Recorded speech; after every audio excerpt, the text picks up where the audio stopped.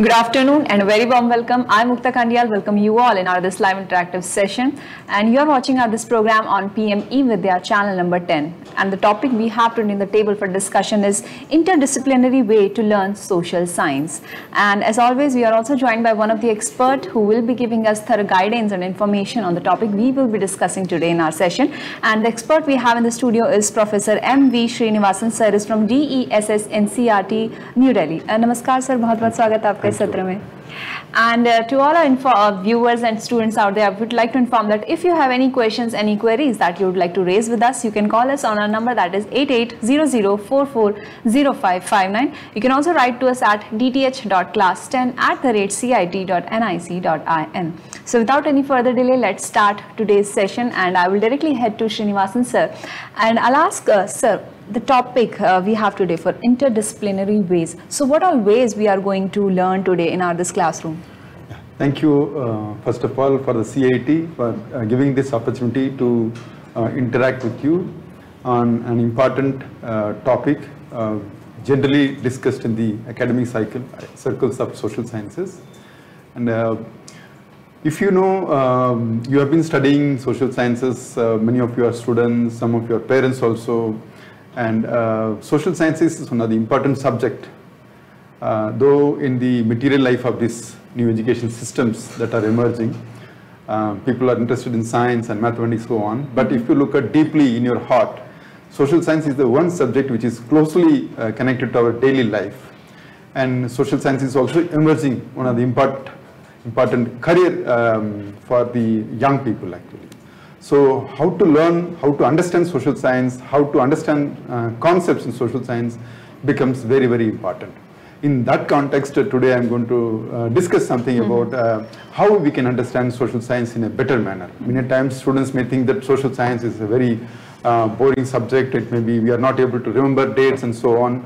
And it is also because of many issues confronting the social sciences, and let us discuss about those issues. And in my view, today I'm going to discuss with you that one of the best ways to learn social sciences is to approach based on the interdisciplinary framework actually. Okay. So that's why I chose this topic today. Okay. And sir, as we know that our today's session is based on social science subject, and one of the important topic in social science is globalization. So I would like to request you to first briefly give our students information about what globalization is actually and how this topic can be learned using interdisciplinary approach. Okay, thank you. So before I start thinking about discussing about globalization, and let me give you a task to you, and you and also to our anchor, and look at the screen. In the screen you will see a set of topics, and then the book or part. And students, you also can take a pen and just start thinking about it. I'm giving you some 18 concepts, important concepts that you may be seeing in the textbooks. It may be you may be in different classes. Look at these concepts and then see in which book. I know the students, in some schools you may be studying 4 textbooks: history, geography, economics, political science, or you may be studying 1 textbook, but they may be having 4 sections: history section, geography section, economics section, political science section. So you just mark this concept under which book or which part of the social science this may come. I'm listing out all these 18 concepts to you. The concept groundwater use, number 1. Number 2, sustainable development. Number 3, globalization. Number 4, renewable resource. Number 5, multinational company. Number 6, crude oil. Number 7, forest conservation. Number 8, deforestation. Number 9, biodiversity. Number 10, Bretton Woods.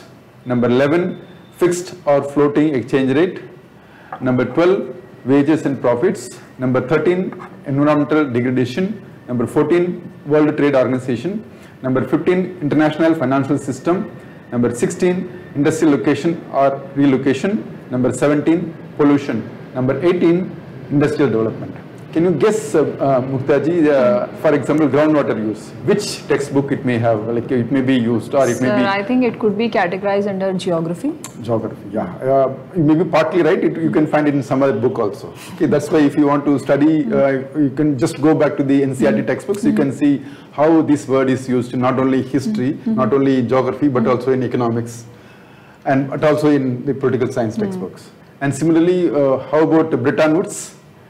You can just guess how. So geography, like in with geography. Bretton Woods is something to do with the economics, okay, but economics. you can see in economics and history. So students, you just mark the way I marked for number 3, globalization. Globalization you can find in history, geography, and economics. Okay. So let me go to the, for all these things, in the end of my session, in the last slide, now screen, you can see the tentative answers. So you just wait for till the last end of the session. minute of the end of the session. Let me take about globalization. We know that the globalization, what is globalization? And globalization means the way, for example, you may be having a mobile phone here. This mobile phone may be coming from, it may be produced in China, but its technology or the important chips may be coming from Taiwan, it may be coming from Japan, and you can see the, it's also assembled in Chennai. Okay, so this is an example of globalization. This means you must be able to guess. You get goods produced in different parts of the country, assembled like made in different parts of the country and assembled different parts of the world. In fact, if you look at today's many technologies, including the technology that you are watching television, its spare parts are made in different countries and it is assembled in different countries and it is sold in different countries. This kind of interconnections in the production process is called globalization. And what I told you in terms of production is one dimension of globalization. Globalization also involves many things. And if you see why I told you that globalization is an important concept, and look at this screen here. If you look at this book, the NCERT's book, India and Contemporary World, you can see a full-fledged chapter called Making Up the Global World. So if you look at this chapter,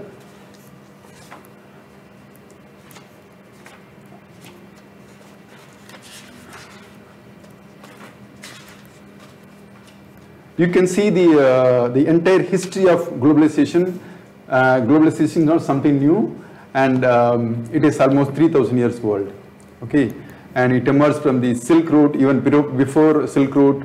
You can see the symptoms of globalization. People were like Indian people for hundreds of years. Indian Ocean was involved in extensive trade activities. Okay, Chera, Sola, Pandyas, they were involved in trade activities.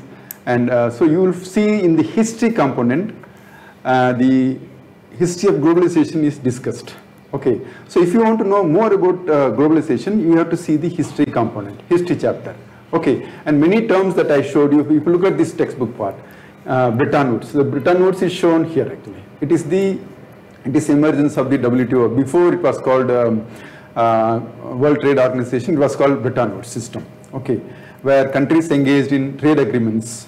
Okay, so if you want to know about globalization, you have to see not only history about understanding the globalization. Look at the screen actually. Like if you look at the screen, I am showing the first page of the one chapter in Indian NCERT textbook called Understanding Economic Development. If you look at this book, and in one of the chapter which I am showing in the screen, if you look at this chapter, globalization of the Indian economy. So you will see in history, the entire chapter on how globalization emerged and what was the situation. Okay, and is described actually. If you want to know about what is the modern forms of globalization.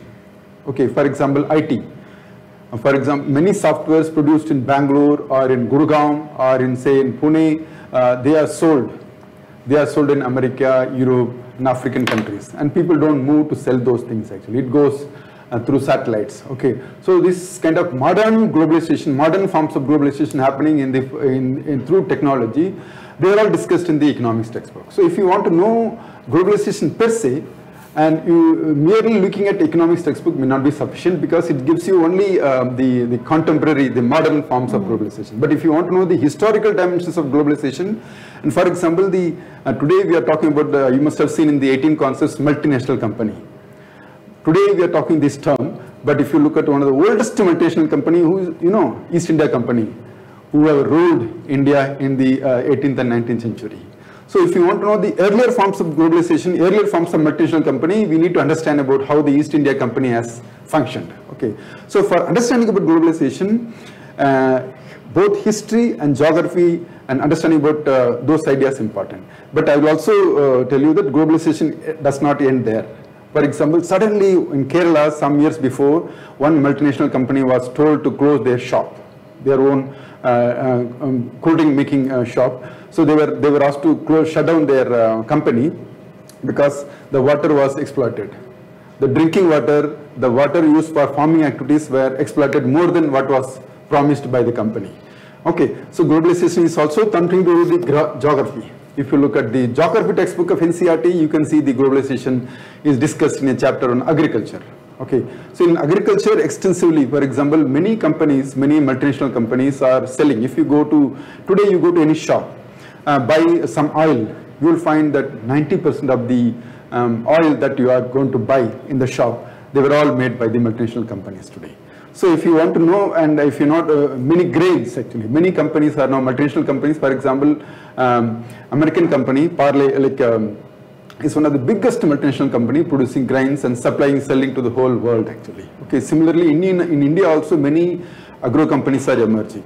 So it has implications on agriculture. Okay, so if you want to know about globalization, merely history is not sufficient.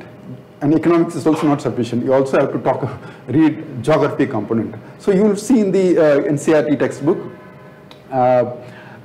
if you look at the chapter on agriculture, look at the screen, the impact of globalization on agriculture, that is discussed. So you have to pull together, as a student, if you want to understand about a globalization as a whole, from the holistic viewpoint, you have to pull together all the important information available from the different textbooks, and then develop your own notes, so that any question asked in the board examinations or anywhere, and you can easily answer.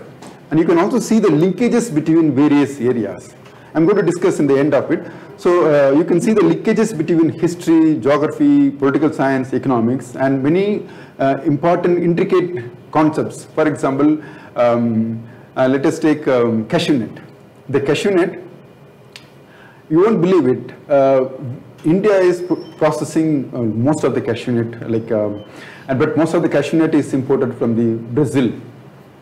Coffee, we use a lot of coffee in our houses, in shops actually, but most of the coffee, the quality coffee that you are all drinking, we are all drinking here in this country, they come from Latin American countries actually. Okay, so why they produce coffee in the fields there, and then why they are processing here? So for that you need to understand the geography, the land and climate conditions, and you also need to understand the wages. Okay, because of the wages prevailing in different countries, companies procure the crops in one place and process it in another place and sell it in another place. Okay, so you need to understand history, and you need to understand the geography. You also need to understand the political part of the globalization. For example, unless countries allow, for example, in 1980s, till 1980s, many multinational companies were not allowed in India to set up their shops, actually. Set up their companies. In fact, some companies were all asked to shut their companies and look out for some other countries. So today, many companies are coming and setting up their own shops. That is also because of the policy changes done by the government. For that, you need to understand the political dimensions. Okay, so this way of looking at various subject areas, various disciplines, is called interdisciplinary approach. Okay, so I think that's where the interdisciplinary approach that we have the topic for today is focusing on. That is, it's the composition of everything, like you told, like globalization is not just in the history, geography, it is the composition of everything. Okay, so another important topic in the social sciences, sustainable development. And I think today, from many, since long now, many big companies and brands are, more focused on the being sustainable. They have taken an initiative. So what is it? And could that topic also be learned using this interdisciplinary approach? Certainly, it gives a lot of scope for working with the interdisciplinary approach. Students, this is an important concept. You can find in many chapters of history, geography, and economics, and to some extent political science also. Okay. Sustainable development means you have to consume, you have to use goods and services in such a manner that you are living it for the next generation. That's what sustainable development means. All your developmental activities need to be sustainable.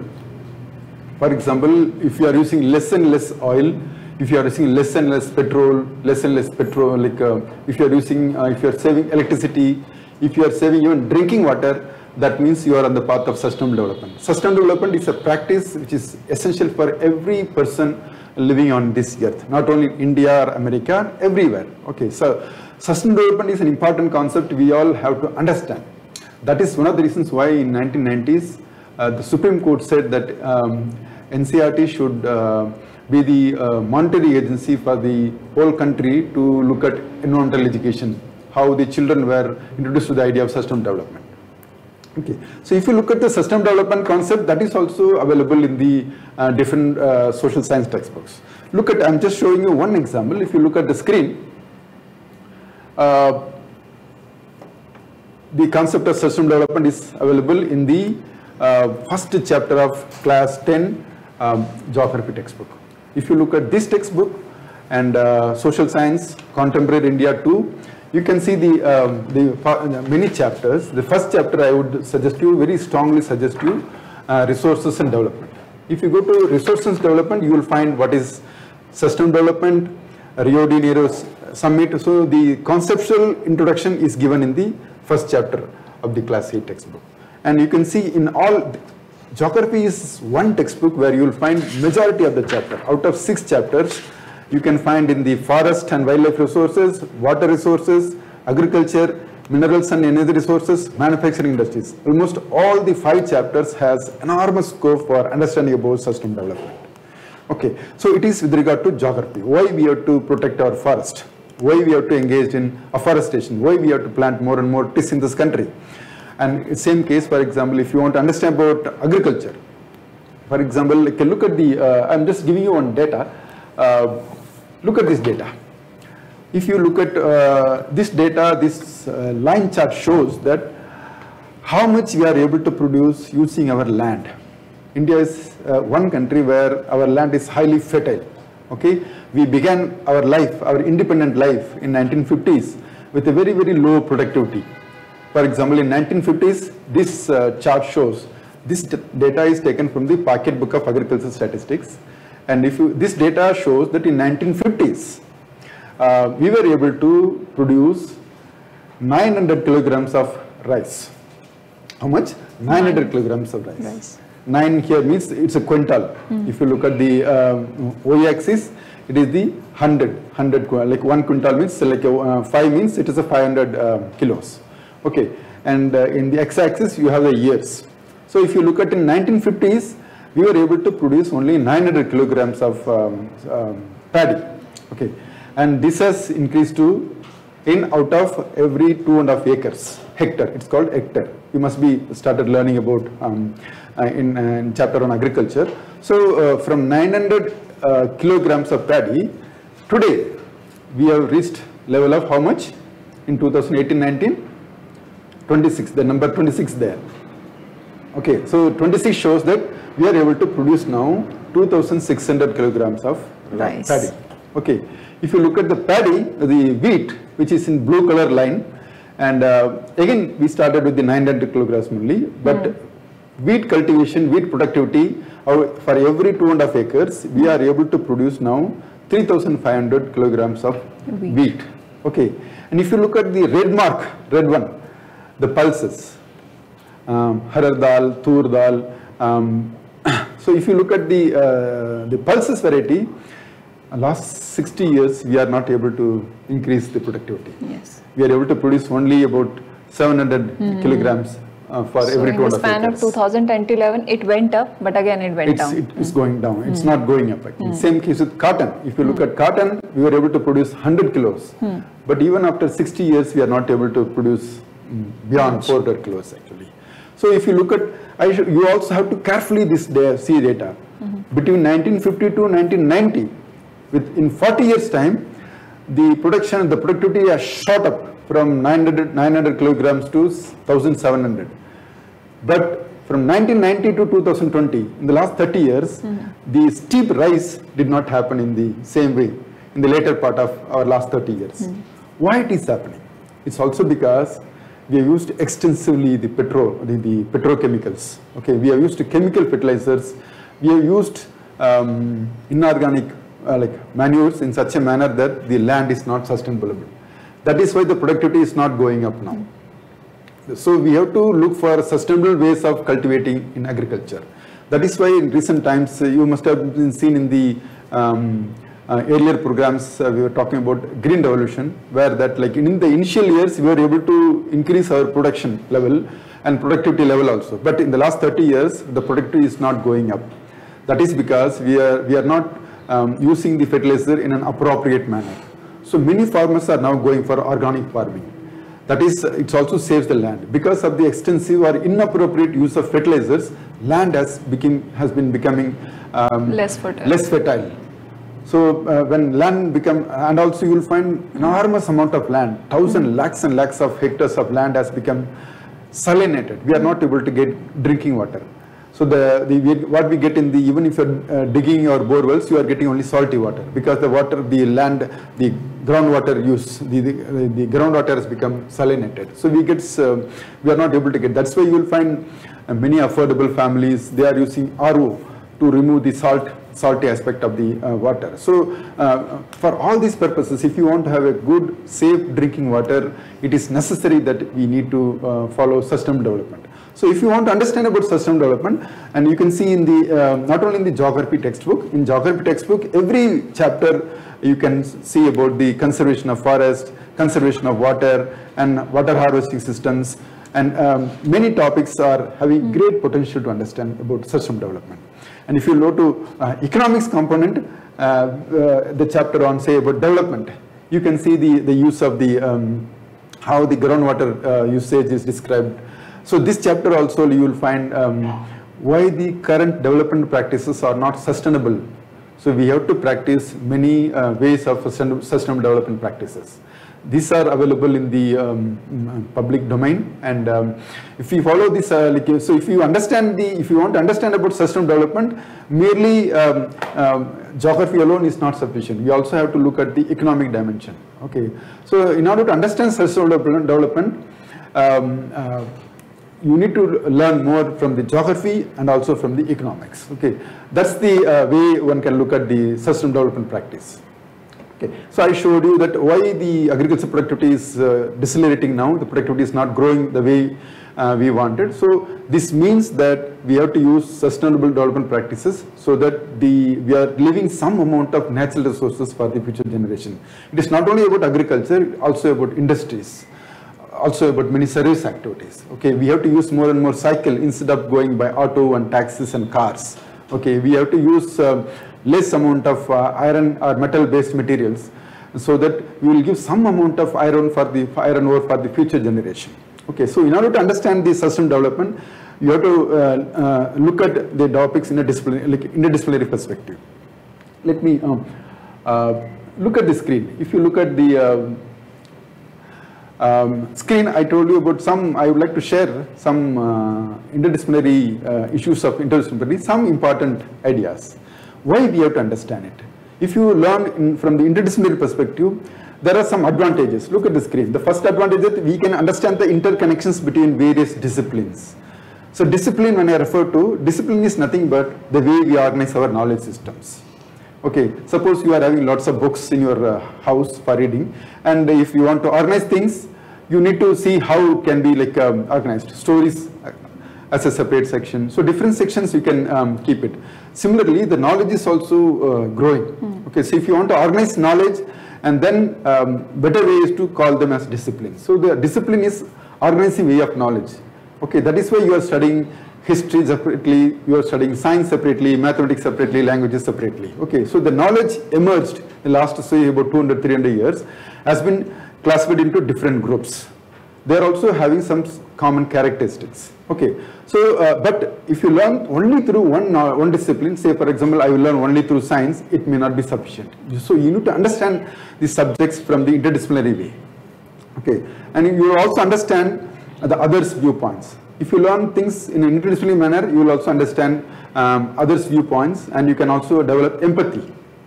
And interdisciplinary approach also is helpful to reduce biases. Some people may think that only scientific way one can understand things like that. It is not sufficient. Okay, you also have to look at the ethical dimensions of the other area, whatever the argument that you are put forwarding. So learning through interdisciplinary approach by looking at various domains of knowledge, whether it is a history, geography, economics, political science or science, you can develop a better understanding about the society in which we are living. Okay, so with that, I think I'm able to explain what is this interdisciplinary approach. So not only globalization or sustainable development, there are many topics in the social science textbooks: poverty, food security, industrial development. So all these topics, if you are able to cull out the separate notes by bringing from different discipline, develop notes for a particular concept, you will be able to refer very easily, you can understand very easily, you can also see, you can also develop deeper understanding about the concept better. So the best way to learn social sciences and so that you will find interesting is that use the interdisciplinary approach. Refer from various subject areas on the same topic and take down notes, and then you can prepare for your career or better understanding about the topic. Definitely, and so I really hope students who are with us throughout this session definitely took some great notes out of today's session. And sir, at the starting of the session, you also hinted our student that there will be, the answers to what you have portrayed on the screen on the starting of this session. Yeah. If you look at, let me tell you the answers here. If you look at groundwater use, you can see in the geography and economics textbooks. And number 2, sustainable development, you can see in the geography textbook and economics textbook.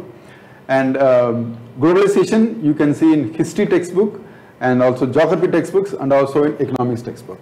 Okay. And in some sense, globalization also discussed in the political science and sociology textbooks, but at the higher secondary level. And if you look at the renewable resource, you can see in the geography textbooks more frequently used, and also in economics textbook. Okay, when we talk about the developmental aspect, what is appropriate development means, then some amount of economics is also discussed, this topic of renewable resource. If you look at multinational company, the multinational company is starting from the East India Company and to the latest multinational companies that are operating in India. For example, if you look at this textbook, class 10 economics textbook, you can see the page number, I can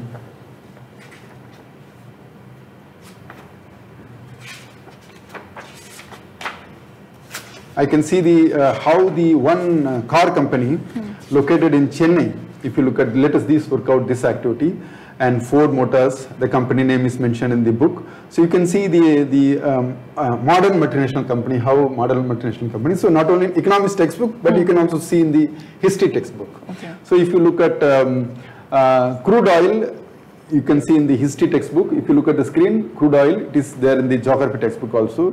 Forest conservation, you can see in chapter on wildlife resources, but also in the class 6, class 8, class 9, 10 history textbooks. Okay. History textbooks extensively discussed about the forest, people living in forest, people, and colonization you will find generally in the history textbook, but our NCERT textbooks provide opportunities to, so you can see in the geography component also. For example, in geography, the colonization period, what was happening in the agriculture described. So history, geography, economics, you can find it actually. If you look at biodiversity, it is there in the economics and geography. And if you look at beta notes, as I told you, it is part of the WTO systems. History, economics and geography you can find. And fixed and floating exchange rate, generally you can find in the economics textbook, particularly at the higher secondary level, but surprisingly you can find discussion of this topic, how the exchange rate happens, which country follows, why this kind of exchange rate is discussed in history part of social science textbook of NCERT. And wages and profits you can see in the history textbook and also in economics textbook. Environmental degradation you can find in the geography textbook and economics textbook. And multinational companies, again, you can find in all the 3 areas, it is getting repeated. International financial system, the way international banks like the World Bank, IMF, so they are all discussed also in the economics textbook as well as in the history textbook. Industrial location you can find in the history and the geography.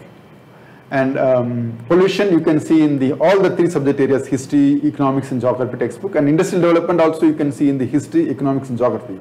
So as a student, if you are able to mobilize, if you are able to pull together all these ideas available in the different textbooks and put it in your notes in a coherent manner, you will be able to understand much better the social sciences.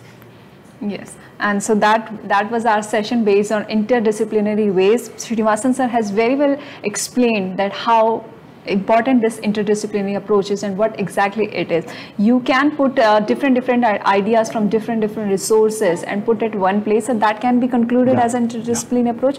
Yes, so I hope students would understand our today's session and would take a great notes. You can watch this program on our YouTube channel as well, that is NCERT official, later on. For now we are wrapping up this session, but before that I would like to thank Srinivasan sir once again for delivering this informative session with such facts to all our students. Thank you, sir. Thank you.